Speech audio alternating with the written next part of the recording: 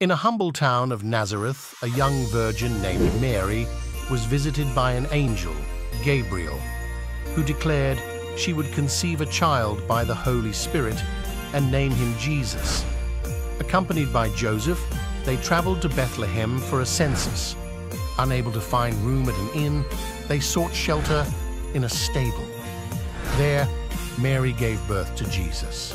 In nearby fields, shepherds were visited by an angel who proclaimed the Savior's birth. They found the baby as foretold and spread the joyous news.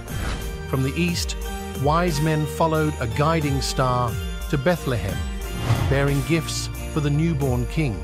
This child, born in a manger, fulfilled prophecies and brought hope to the world as the Messiah, Jesus Christ, a symbol of God's love and redemption for humanity. This child, born in a manger, fulfilled prophecies and brought hope to the world as the Messiah, Jesus Christ, a symbol of God's love and redemption for humanity. Subscribe for more.